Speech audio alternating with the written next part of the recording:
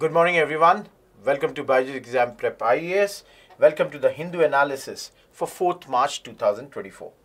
Before I proceed further, one very important announcement. The prelims test series is going on, in which there are 30 tests. You can give the exam both in online and the offline modes. All the papers are being discussed live and there are detailed explanation also for those lectures. If the lectures are for some reason not done on a live basis, they are recorded and it is available for you to be seen later also. So this is a very important announcement, and if any one of you want to enroll in this, the link for the registration is given in the description box and you can go over there and subscribe to it. Now let us look at the topics that we have taken for the day. First important news coming from our neighborhood. Shehbaz Sharif has become the Pakistan PM for the second time. So the elder brother has not taken the, I would say, the throne of thorns and has given to the younger brother Shehbaz Sharif. So Nawaz Sharif hasn't become the Prime Minister, and rather his younger brother Shehbaz Sharif has become the Prime Minister. So we'll see what exactly has happened in the Pakistan's politics with regards to these prime ministers over the years. So I'll give you some slight idea, and also that even their names are Sharif, they are not that Sharif. That was very clear on the very first day that they have spoken. Number 2, seizure of cargo by India unjustified, says Pakistan. Now, what is this cargo? Why has it been seized by us? When was it seized, and under what logic, under what international conventions are we seizing this? We will talk about that all. Third, facts and statistics. Now this is an article, or rather it's an editorial that has come, which is slightly questioning the GDP numbers that has been brought forward by the government. So we'll look why they are questioning that, and there is a lot of data in this where I'll say very clearly here only, you don't have to remember all the data. We'll see some of the important ones. Fourth, a Women's Urban Employment Guarantee Act. Now I would say very good article in the sense that they talk about that the women specifically in the urban areas should be provided something like Manrega was there and is there, and this would ensure that the productivity of the women go up and the country's progress also is guaranteed. Moving ahead, in the Prelims Bytes, there are 6 topics. Number 1, advanced landing systems cut flight delays but come at a cost. So what is that system? Slightly we'll see why the flight delays are happening and what is the cost, what the airlines have to do. All those things will be looked into. Prime Minister to witness launch of coal loading of reactor in Tamil Nadu today. So we shall see here Kalpakam. Already last week we discussed many such articles related to space stations, locations in our country from where the space research is being done. Like Thumba we had talked, in Tiruvananthapuram, Sriharikota we had talked, Mahendragiri was talked by us. Mahendragiri was talked by us. All this was talked last week. So we shall further see today Kalpakam. Third, Odisha's famed Rupa Tarakasi Banglar muslin earned GI tag. Now we shall see what exactly is geographical indications, and we shall also see what exactly which all products have been given this particular GI tag. Now it's practically very tough to remember all the GI, the tags that have been given to all the products. But then in a year, the products that are being given, you should keep in mind those for the prelims. Other than that, resonance, a tendency to move in step. Now, some of you who would have studied, and everybody has studied physics in your 9th, 10th, 11th, 12th, and if you were worried about resonance, it has come again today. Small article, and we shall see only 1 or 2 lines on this, so that if in prelims something is asked on this, we are ready to answer that. Fifth one, very big article. In snake gene study finds they evolve 3x faster than other reptiles. So in this there is comparison of the snake with the lizards. Also the snake's comparison has been done with the human, and we shall see some of the important points that I have taken out from this article. Last but not the least, 100 years ago, the caliphate was abolished. Now, some of you who know this must have studied modern history, the Khilafat movement which was done in India in order to preserve this caliphate. Before I start the discussions, can anyone answer me? Who was the leader of Turkey who had been instrumental in abolishing of this caliphate? Any one of you, please post in the comment box, though we shall see this later. Let's begin with the first one. Just a second. Yeah. You all can see the picture of two brothers, Nawaz Sharif and Shehbaz Sharif is there. Now in international relations, this is the news that Shehbaz Sharif has been elected as the 24th Prime Minister and second time since 2022. So for those who know, after Imran Khan, the last Prime Minister, was ousted, after his ouster, it was Shehbaz Sharif who became the Prime Minister of Pakistan. Last month, 8th February, Pakistan conducted their elections, and in that elections, none of the parties got a full majority, though the independents backed by Imran Khan's party, that is PTI, were the largest in number. But then, who became the Prime Minister? Prime Minister is Mr. Shehbaz Sharif, because his party, Pakistan Muslim League Nawaz, has done alliance with Pakistan People's Party of Zardari and Bhutto's and some other parties, and he has become the Prime Minister. So yesterday in the National Assembly, he got some 201 votes compared to 92 votes got by the candidate of Imran Khan, whose name is Omar Ayub Khan. Now, please understand, you don't have to remember these numbers. Nobody is going to ask you these. Absolutely not needed. What is important for us is to understand yesterday, Shehbaz Sharif, after becoming the Prime Minister or winning this contest in the National Assembly, he talked about certain things. Number one, he talked about that Pakistan is facing a grave debt crisis. Now, you all can understand the severity of the situation. How grave is the problem for Pakistan that yesterday Shehbaz Sharif said even the expenditure of the National Assembly is being borrowed by or is being paid by borrowing money. So even to run the National Assembly, for that they have to take loans and they are then paying for this. So clearly the financial conditions of Pakistan is not good, and trust me, nobody else is to be blamed for that. Their own policies have resulted that Pakistan has come to such a situation. Apart from that, yesterday Prime Minister of Pakistan also said that he will not be part of any game. Now, what game is he talking about? Because Pakistan of late is not doing good even in cricket. So which game is he talking about? He is basically talking about the international relations. He is saying that his government would try to increase the number of friends. And under this, he also said that he will try to have better relations with all the neighbors on the basis of equality. The problem is, he says that he wants to have better relations with all the neighbors, and if you see, technically they have got only neighbors on their western sides like Afghanistan and Iran, with whom they have a very bad relation, and they have, I would say, bad relations with us also. And on a day when you say you are trying to have better ties with India, or basically neighbors, he again raised the issue of Kashmir. He raised this particular issue and has equated it to Palestine. He is talking about freedom of Palestine, freedom of Kashmir.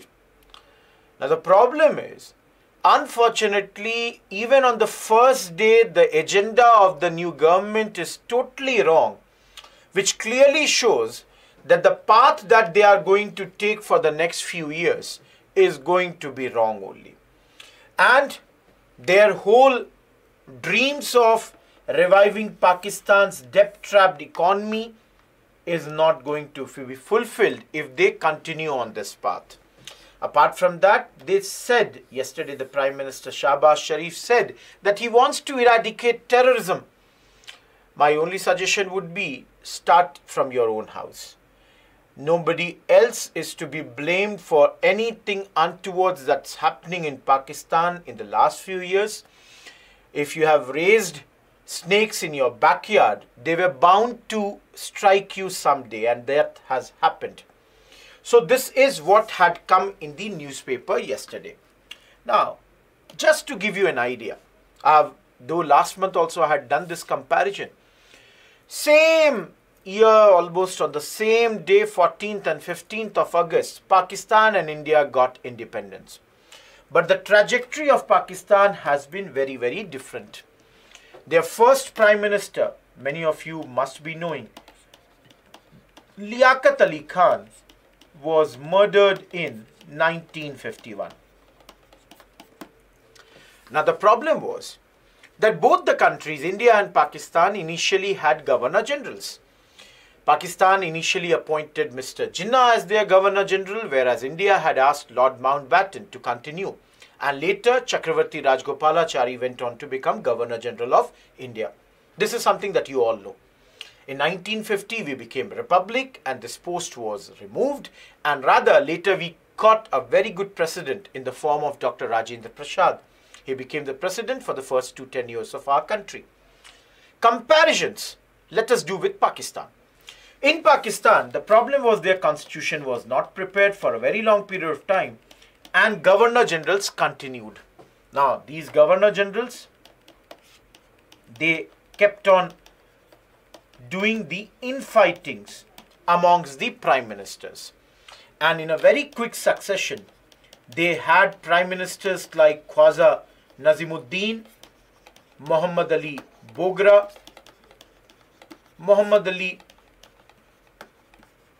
Chaudhry Muhammad Ali, Hussain Shahid Suhrawardi, and I. Chundrigar. For those who study slightly also modern history, have studied, you must have heard the names of Suhrawardi and Chundrigar. Later, there was another Prime Minister, like there is one Firoz Khan Noon, that's not that important. Then there was another person called Nurul Amin, not that important. And then you all know Zulfikar Ali Bhutto was an important Prime Minister, but during his time, Pakistan had got divided. Then Ziaul Haq's government had come, and later Nawaz Sharif and Benazir Bhutto kept on changing this post of Prime Ministers between them. Later Parvez Musharraf became the President of Pakistan. He was a military dictator, and he also, as you all know, had removed initially Nawaz Sharif and later appointed many dummy Prime Ministers, like there was a person named Zafarullah Khan Jamali. Another one was Chaudhry Shujat Hussain. He comes from the Gujarat of Pakistan. And then he brought Shaukat Aziz. Then later again some more Prime Ministers came. And in the last few years, it's Imran Khan, Shehbaz Sharif who have become the Prime Ministers. Out of all this, if you just remember the names of Zulfikar Ali Bhutto, of course Nawaz Sharif and Benazir Bhutto, and if you remember these two names, because this comes when we study slightly the modern era, their names come at a few places, and of course Liaquat Ali Khan. No need to remember the others. Why I told you this? Because the Prime Ministers who get elected in Pakistan is usually not by the votes of the people, but by the military's approval. Military plays a very, very important role when it comes to Pakistan's politics. Right from the time of Ayub Khan, later Yahya Khan, later Ziaul Haq, and then Pervez Musharraf. Military has kept on interfering and they have brought themselves to control the governments directly. Of late, that is in the last 2 decades, military directly does not take the power in their hands, but indirectly, from the background, they keep on selecting the people whom in their own terminology they call as ladlas, favorables, or those whom they favor. So based on this, for example, in 2018, Imran Khan came to power, and even now when Shehbaz Sharif has come to power, basically everybody knows he would be more or less like a puppet in the hands of the military of Pakistan. So the fact of the matter is, let's conclude this topic, that even though we would like to have a better relations with Pakistan, ultimately if India has to have any sort of dialogue with Pakistan, these ladlas can only be to certain extent instrumental in those talks, and the real power would always be in the hands of their military. And that's the reality of Pakistan, that's their past, that's their present, and unfortunately if it continues like this, that's going to be their future also, where the military would hold the democracy in I would say in a very precarious condition. That's your first article for the day. Let us move to the second one. Recently a news came, seizure of cargo by India, and yesterday Pakistan said that this is unjustified. Now you all can see the Hindu reported that 2 advanced computer numerical control machines, they were seized by custom authorities at Mumbai port on January 23rd. Now please understand, these machines, India is saying that they can be basically dual use items. They were going from China to Karachi. Pakistan on the other hand is saying that, see, this is India's high-handedness. These are not dual use items, but rather its specifications or the equipment's specifications have been clearly indicated they are used for purely commercial use. Now, anyone who knows the past of the Pakistan when it comes to nuclear proliferation, they would know how Pakistan has behaved in the past. Pakistan's good friends when it comes to this technologies has been North Korea's. They have supplied, the Mr. Khan, their scientist was instrumental in providing the high edge or the cutting edge technology to rogue countries like North Korea. And similarly, it was passed on to many others. Even talks were that maybe Gaddafi and all would have benefited from all this. So with Pakistan, everybody, in fact, not only India, the entire world should be really, really very much concerned of any item which is of this nature going to them. Pakistan is saying this is our habit of disrupting the free trade. It, underscores the dangers inherent in arbitrary assumption of policing rules by states with dubious credentials. Now, when I read this word in the morning, Pakistan calling India to be having a dubious credentials, it was really a good joke for the morning time, because unfortunately the track record of Pakistan in this case is really, really poor. Very, very poor. Now, let me show you. This is the consignment. This is courtesy PTI. This consignment has been seized. And you can see I have written Wassenaar agreement here. Give me a second, I'll tell you. Before that, anyone tell me, is India a member of this arrangement or not? Just write Wassenaar arrangement, India, yes means a member, no means not a member. Let me see your answers after the class. But right now, please understand, as I said, China to Karachi. They forgot in between happens Mumbai. Now it is said that India got credible intelligence reports that in these consignments there were certain material that could have been used by Pakistan for their missile and nuclear ballistic programs. So for their nuclear and ballistic missile programs, these new dual use consignments could have been used. Now probe has seen that this consignment was around over 22,000 kg, and you can see in the previous slide only I wrote CNC. You can see computer numerical control machines. So I was going through some reports where it is mentioned that these CNA or CNC machines, they fall under Wassenaar Agreement. What is Wassenaar Agreement?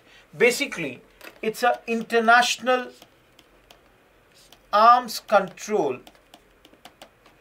or rather it's a export, I'll cut this and I'll write again. It's a international treaty which is basically for international arms control regime. And the same machine, let me tell you again, the same machine that is the CNC was used by North Korea in its nuclear program.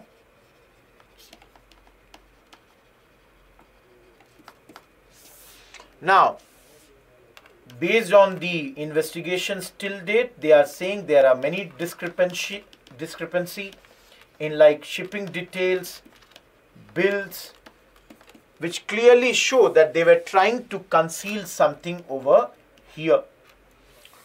It's not something that has happened for the first time. In the previous times or in the last times also, many times people have seen that from China, many such things have been sent to Pakistan,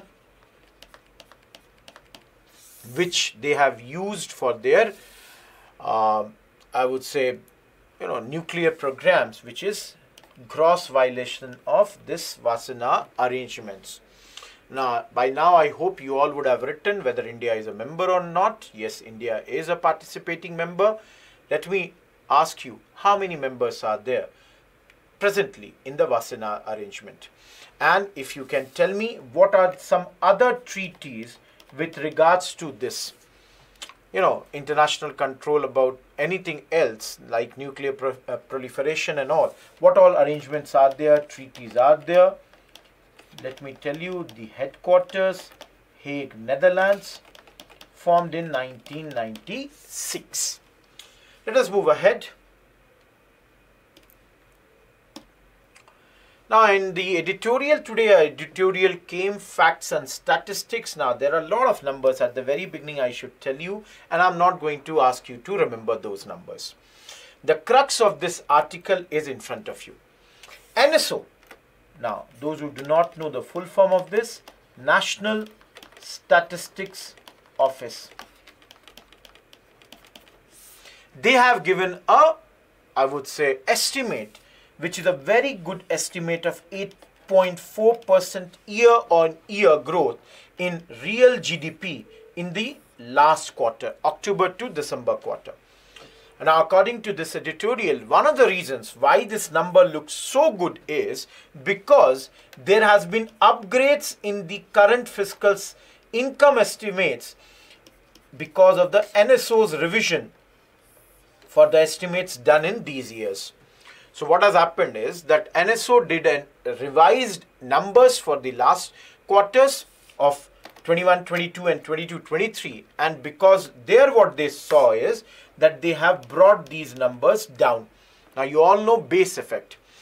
Now our numbers look good because our last year's numbers have slightly come down. So one of the points that this article or editorial is making, that see, take this number with a pinch of salt because last year's number is slightly less And then when you compare it to that, this number looks really good. Other than this, this article also talks about that many economists, they are really puzzled, they are bewildered, surprised that how could this be this much?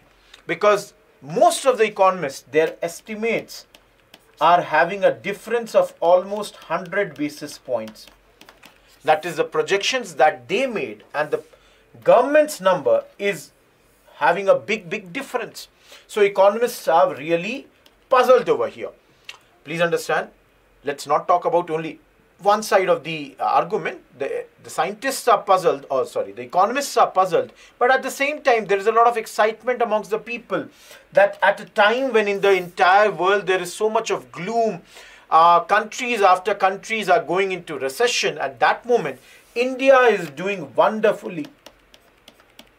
We are doing fabulously. Now in this article, as I said, they are slightly criticizing the governments and the numbers. They are saying, see, every place the government's number and the estimates are very different. Now you cannot remember this, what government has said, what was the estimate, but then the logic is they are saying what economists had predicted and what the government has come out with is totally different. Other than this, they are also saying, as I have already explained to you, the base effect thing.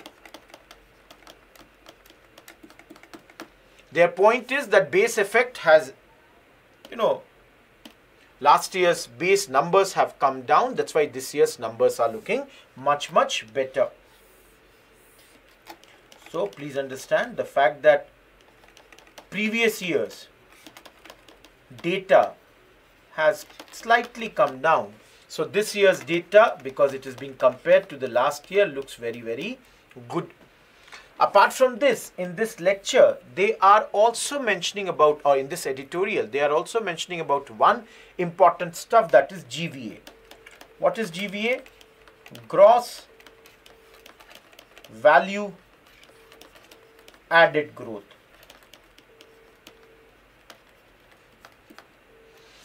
So in this editorial, they are saying, if you look at the third quarter, this GVA growth has slowed down to 6.5%. And they are saying 5 out of 7 sectors that contribute to this GVA, they all have slowed down. Then they are also mentioning one more data, that private spending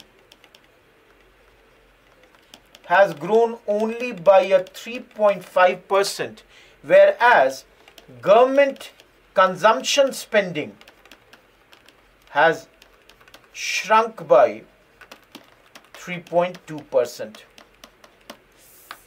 So basically again, this, if tomorrow there is any article or there is any question in our mains where we have to be slightly critical about our policies with regards to your economy, you can use 1 or 2 points here, that the numbers, I have always said this is not true for this government, not true for any other government, it is true for everyone, even for the economists, even for the critics. Everybody plays with the statistics in the manner in which they want to play.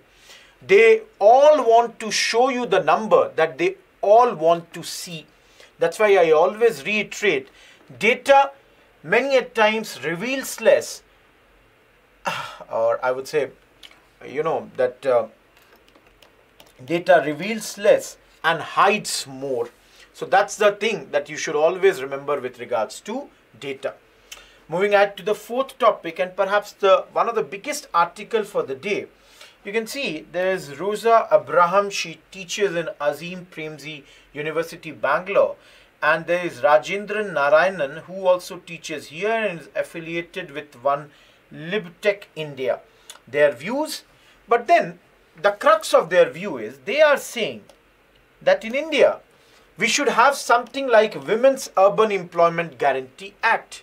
So just like Manrega, this WEGA, WUEGA. Their point is women form at least 50%, or their point is women should form at least 50%, ideally 100% of the program management staff. So in this program, in the management, they are saying women should definitely be 50. Ideally, they should be as high as 100. The third point is that the women and the local communities can be potentially strengthen the constitutional mandate of decentralization. Every worksite would have essential worksite facilities, including childcare facilities. This is to ensure that more and more women can participate here. And work must be available for them within a 5-kilometer radius, and public transportation must be free for women.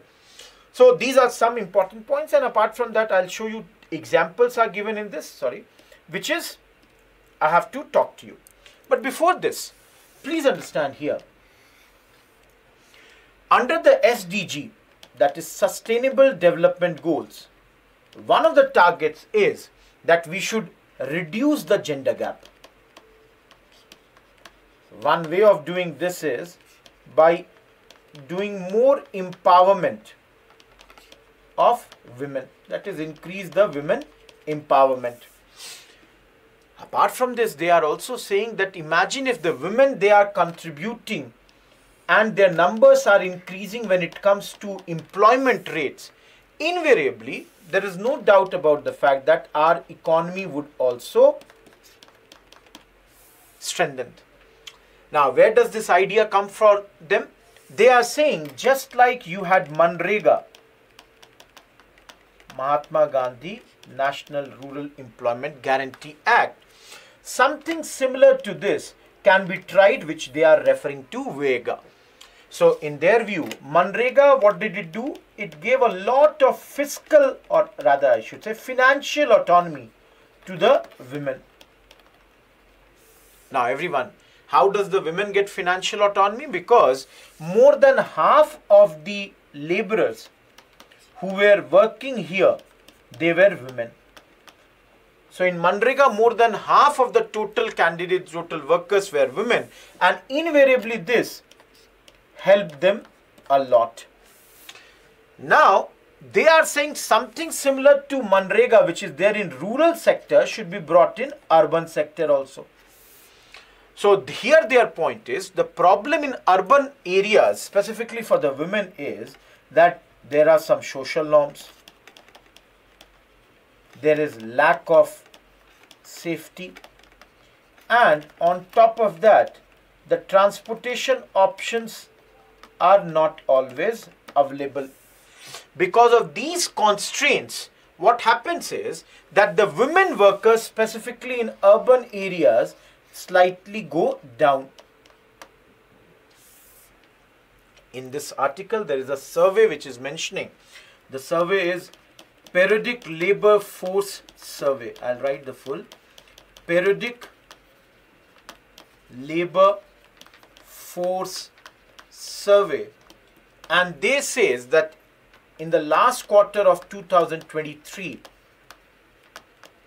women employment rate in urban areas were only around 23%. Only 23%. That means almost 77% women, they were unemployed. Now in this article further they say that if you look at all these unemployed women, they are mostly of two varieties. One, who would like to work. They are seeking a job. They are looking for a job. Unfortunately, they are not getting a job. And the second, who would like to work, but they are not really trying to seek a job. So they are saying this type of, out of the 77% of unemployment that exists in the urban areas, these are the two types of women. One who are looking for the job very desperately, another who want a job but they are not looking that desperately for the job. So this article now says that if we have this sort of urban employment guarantee act here, and they are saying that their inspiration comes, many of you must have heard the name of this sociologist, Jean Drèze. So his ideas, from there they have taken inspiration and they are proposing this. So under this, as I said, these are the points that they are mentioning. Now if some of you are thinking, where can we employ these women if tomorrow we have to employ in the urban I'm sorry, in the urban areas, if we have to employ. So they are saying a detailed list of all the activities can be formed which could be given only to the women. For example, they are saying urban works like plantation, similarly harvesting the reeds on floating wetlands. These are the urban works that already exist and they are being given only to the women. Similarly, their point is that according to the local needs, more such works could be found out and this should be given to the women. So here they are giving one example. For example, they are saying, let's say any women college students,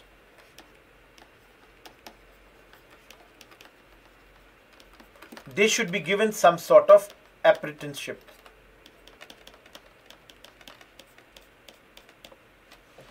So for example, any girl who has completed class 10th, these women, they should become eligible to run information facilitation centers in every urban local body where the computer training facilities are also given to them. Similarly, in the social audit, all the women or almost 50% women employment only should be there. So here I said to you, examples are there. In Karnataka, women are handling end-to-end waste management in Gram Panchayats of selected districts, including the collection and driving of the Swachh vehicles. So they are saying these initiatives have been very, very successful. And if you are going to drive these vehicles, the women have been or they have acquired the driving licenses. So their point is that if we do this, and they have given in the last paragraph, they have given a number that again, according to the PLFS estimate, between 15 to 59, women age group in urban areas, presently there are 10.18 crore women who are unemployed.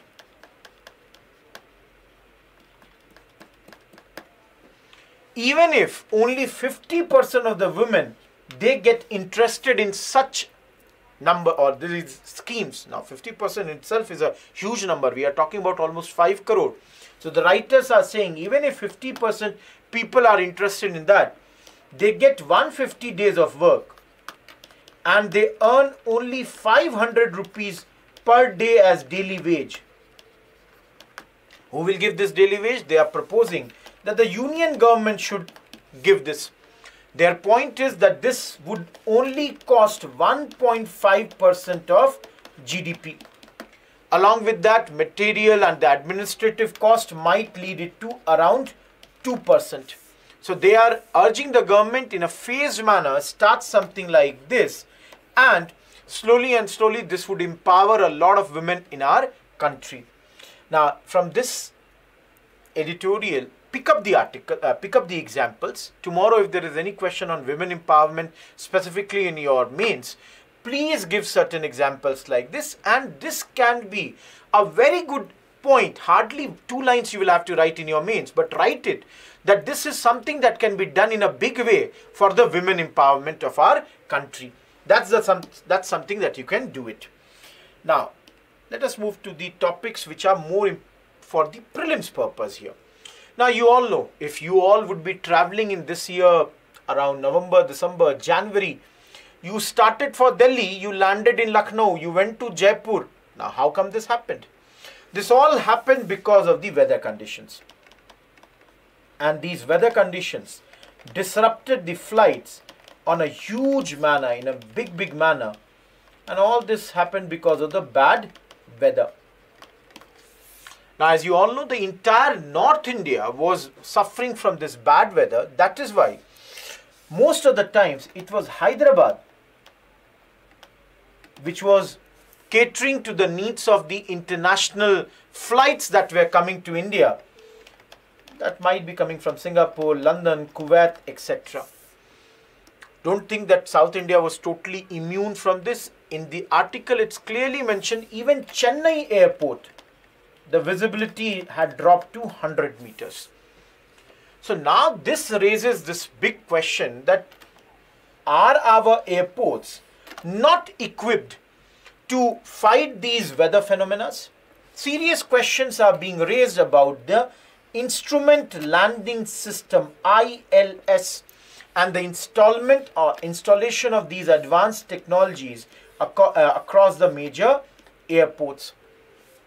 See, already the AAI, Airport Authority of India, they have started to upgrade this. But then experts are saying that this should be done on a bigger manner or in a much more urgent manner. So first of all, please understand everyone, what exactly is ILS? If you see, ILS is a standard precision landing aid established by the International Civil Aviation Organization. What does this do? It is used to provide accurate lateral as well as vertical guidance to the aircraft for landing on the runway under normal or adverse weather conditions. Now, very simple point that comes to my mind is that do we have this ILS in all our airports? So this article says unfortunately that's no. According to this article, only 6 international airports in India. Which are those 6? Delhi, Amritsar, Jaipur, Kolkata, Bengaluru and Lucknow.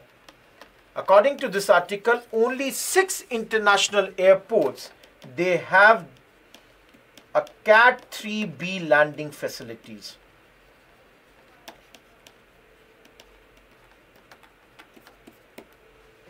Now, this is, under this ILS is categorized under category 1, 2, 3. So, Cat 3, this is available only in 6 airports. So, those airports which are lacking the ILS either category 2 or category 3 systems, they suffer a lot. And you all can understand, these are the bigger airports, these are the tier 1 airports. In India, of course, South India, only Bangalore is involved here. Maybe because the weather conditions do not disrupt that much in, let's say, Hyderabad or for that matter, Chennai and all. But they are saying that tier 2 and tier 3 cities, they are having a big knockout effect of the absence of this ILS. So now the big question that can come to you is, why is Government of India not establishing or not bringing this system? The reason for that is, if you talk about a category 3, any airport, it would take 100 crore investment to implement it. Apart from that, on an average 40 to 50 lakh rupees maintenance cost would be there. Now this is only for the AAI to do. Even the airlines, please understand, even the airlines will have to invest in their pilots, train them, give them the certificates that they have these specific technologies, and because of all these reasons, this technology is not being used in such a big manner, or it is unavailable in many places. Let us move to the 6th topic. You can see whatever I wrote, I have mentioned here also. There is a need for this advanced ILS, but then one point which I had forgotten, you can see here that a lot of our centers, they are now also reporting visibility challenges because of the increased pollution or smog. Now you can understand, fog and all, one of the weather phenomena now being added with the smog, which is totally a lot of times done by the human. This also is creating trouble. Only 6 centers have this category 3B landing facilities. They are very costly affair. It might cost 100 crore, and this much might be the annual maintenance, plus this costs the airlines also. So all that what I have written on the previous slide is available for you here also. Moving ahead, Prime Minister to witness launch of core loading of reactor in Tamil Nadu today. So you can see here, core loading of India's indigenous 500 megawatt prototype fast breeder reactor. Now what you have to remember is who has developed it. Please remember this much for prelims. This is very important. So Prime Minister will be witnessing this at Kalpakkam. For those who know, it is around 70 kilometers from Chennai. I'll just show you. You all can see here. Here is your Kalpakkam. I've taken this from Maps of India, and this is one image of Kalpakkam. There are other also, if you see, the other nuclear plants of our country. But then Kalpakkam, please understand, there are some very important points about Kalpakkam. Now, of course, known for its nuclear plants, but along with that, there are many research installations which are affiliated to it. Which all these institutions are there? One of them is Madras Atomic Power Station. Of course, another is Indira Gandhi Center for Atomic Research. Third is Department of Atomic Energy. And even BARC is associated with this. Kalpakkam is unique in the sense that it is the only nuclear plant in India which has a fast breeder test reactor and a pressurized heavy water reactor. So in that sense, this is unique out of all the nuclear plants in India, the only one to have both of these two. Now, apart from this, please understand, PFBR, that is this prototype fast breeder reactor, is the second stage of three-stage nuclear power program of the country. In this, there is a closed fuel cycle. Please put 1 star and try to remember this also. Basically, in this, what happens is that the fuel which is spent in the first stage will be reprocessed and used as the fuel in the FBR, that is fast breeder reactor. So you can understand the fuel that was used is reprocessed and being later again used.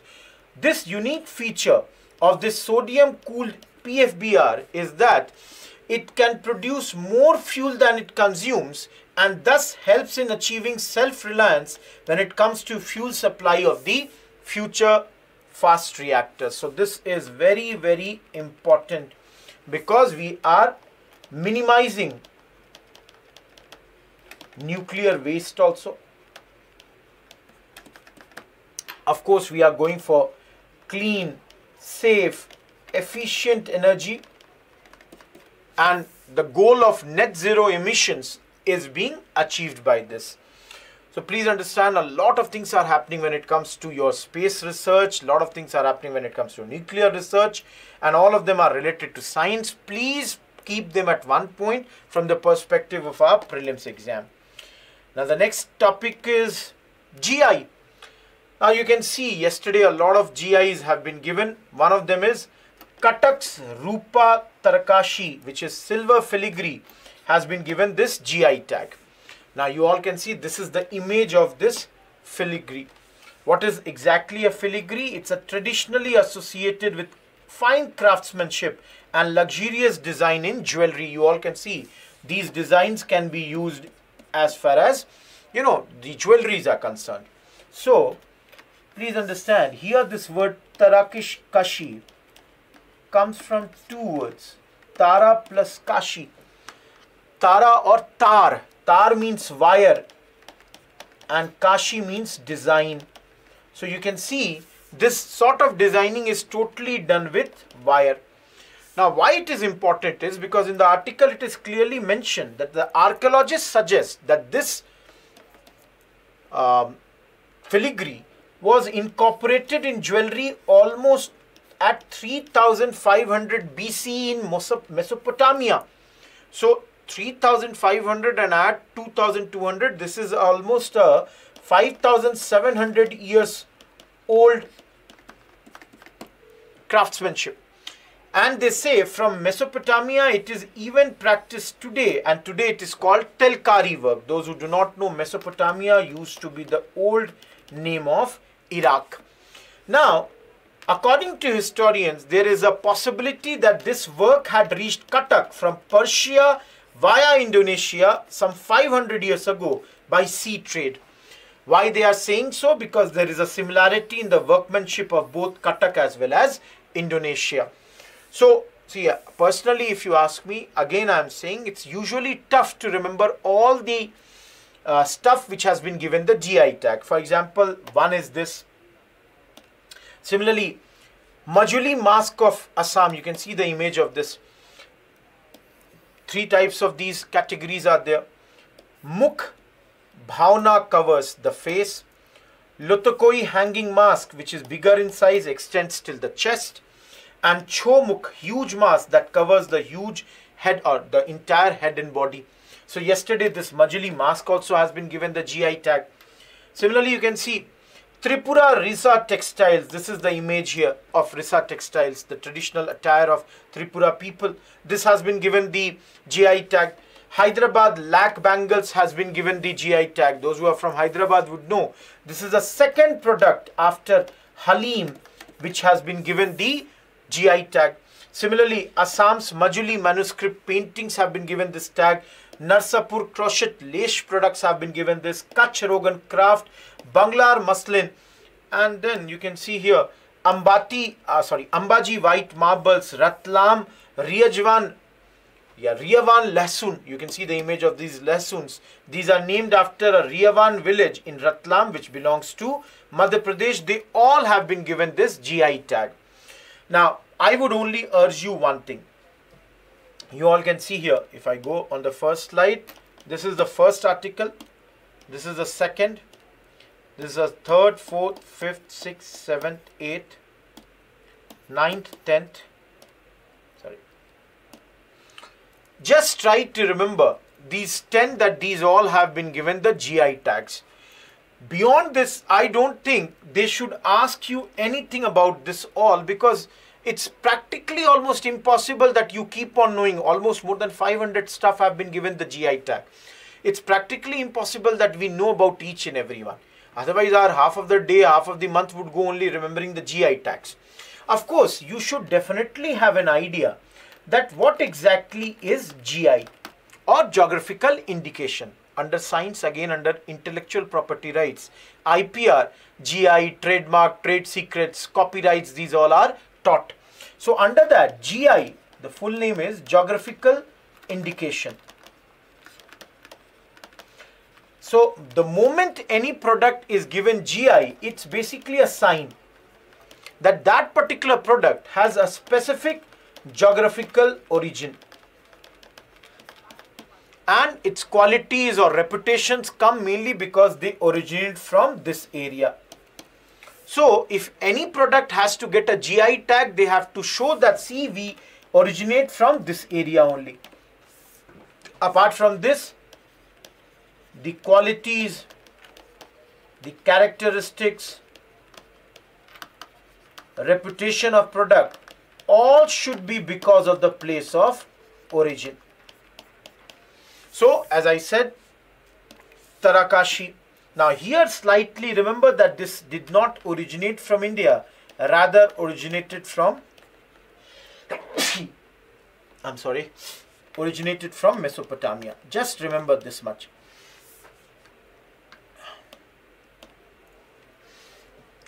Now let us move to the next article. Now very simple small article. There is a term called resonance. Those who would have studied physics, they would know. A lot of times this you would see that some systems have a tendency to oscillate between 2 points. Let's say these are the 2 points. The system would oscillate like this. They would keep on oscillating. Like membrane of a drum that has been beaten. If you have ever played a drum, the membrane that gets, they would come back, they will go down, like that it would be happening.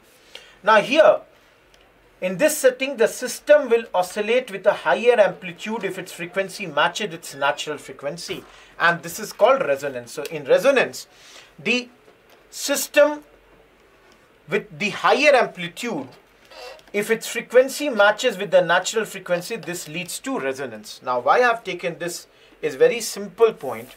In this article, there was, I'll show you, let me show you here. It's written, you may have faced a detrimental effect of resonance. So in this article it is written that if you are sitting on a bus, the engine is idle, and you will feel that the metal structure of the bus is rattling. That happens because of the resonance phenomena. So just remember one line about this, that this phenomena, if tomorrow if there is any question that if you are sitting on a bus, the engine is idling and the bus membrane is moving like this, what this phenomena is called. So you should just remember it's called your resonance. It was found around 1831. Not exactly found, but there is a, in the last paragraph they have mentioned one last, I would say, one example of this phenomena, that the British soldiers, they were walking on a suspension bridge in England. As they were all marching in the similar steps, that is, all were going left, right, what happened is they were continuously putting a periodic force on the bridge, and at one point of time the frequency of theirs matched with the natural frequency, and this led to the collapse of this bridge. So this example is being given over here. The second last article for the day, a big and a very lengthy article. You can see it's very lengthy article, but then the whole crux of this is that the snake, the genes, the scientists, the researchers have found that they evolved 3x times faster than the other reptiles. So again, I'll tell you, you cannot read this much big article. Leave this. Here, the most important thing is this paragraph where they are talking about the Darwinian theory of evolution. What Darwinian theory talks about, that organisms evolve through the process of natural selection. Everybody knows the survival of the fittest that we all have studied. However, they say the Earth's fossil records tell a more complex, in fact, a completely different story. In their view, according to these researchers, in addition to a constant rate of transformation, organisms also evolved at different speeds and through varying degrees of complexity. Absolutely correct. And in this article, they have compared, for example, snakes to lizards. So, if you all see here, snakes, they made many adaptations. You all have seen they have legless bodies. They have complex systems to track their prey. They have very flexible jaws to swallow even large animals. So all this thing they have adopted. So in this research, almost 1018 snake and lizard species, their genetic sequences have been taken out and it has been compared.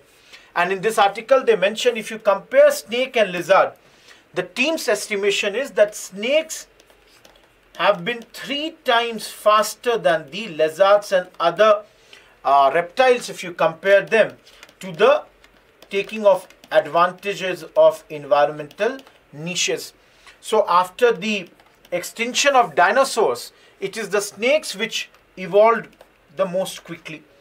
So if you see here, apart from that, you can see here, I've just now what I have said in the previous slide, all these adaptations of snakes are mentioned here, and the snakes have evolved 3 times much more fastly compared to the dinosaurs. Now in this article, other point that they are saying is that presently there are 4,000 living species of snakes. Number is not that important, but do remember, snakes can be terrestrial, they can be tree climbers, they can be swimmers, they may have different diets, they may have different strategies, because they keep on evolving. Last important line in this article is, researchers, I've already said, they did this research and they have done some comparisons between snake and lizard. Last very important thing is, see here, the snakes have almost more than 300 vertebrae versus about 65 in lizards and 33 in humans. Human also has a backbone, snake also has a backbone, and even the lizards have backbones. And it is mentioned in this article that the genetic blueprint is almost same when it comes to these three species, though they have different varied body plans, but then this is almost similar. So do remember this point that, you know, all these three are vertebrates. Last article for the day. Almost 100 years ago, the caliphate abolished. You can see the first thing that you should remember, Constantinople. All of you, let me take this. Okay, see here. Modern day Turkey, Ankara, the capital. 100 years ago, Khilafat has been abolished. Now in modern history, you all study. In India, along with the non-cooperation movement, we had carried out a movement called Khilafat movement. Why we had carried out this movement? Because we wanted to protect the caliphate. And for this, an All India Khilafat committee was formed in India with the leaders like Shaukat Ali, Muhammad Ali Jauhar and some other important leaders who had joined it. Later, Mahatma Gandhi had also got involved in this particular movement and had carried out this. But after the Chauri Chaura movement Chauri Chaura incident happening in February 1922, NCM was called off. And the central plank of NCM, the Khilafat movement also, you can see, almost died with the whole fact that the thing for which we were fighting, the Turkish people did not want. They removed their own caliph or khalifa and they abolished it in 1924. My only question is, who was the leader of Turkey in those days who led in the abolishment of caliphate? Any one of you, please post in the comment box. Apart from this, two questions. Women empowerment and gender equality are essential parts of sustainable development. In the light of above statement, explain the relevance of Women Urban Employment Guarantee Scheme for sustainable development in India. Apart from this, they explain the changes made after 2015 in the context of calculation of national income in India and also explain its main effects. These are the two main questions. Tomorrow, again, same time, same place, we shall meet. I hope you enjoyed the lecture. Do comment in the comment box with your answers. Do comment, do like, do subscribe, and tomorrow we'll meet again. Last thing, do remember important announcement I made that your test series of prelims is going on, and if you want to subscribe to that, you can fill the form attached in the comment box. With that, goodbye. Thank you.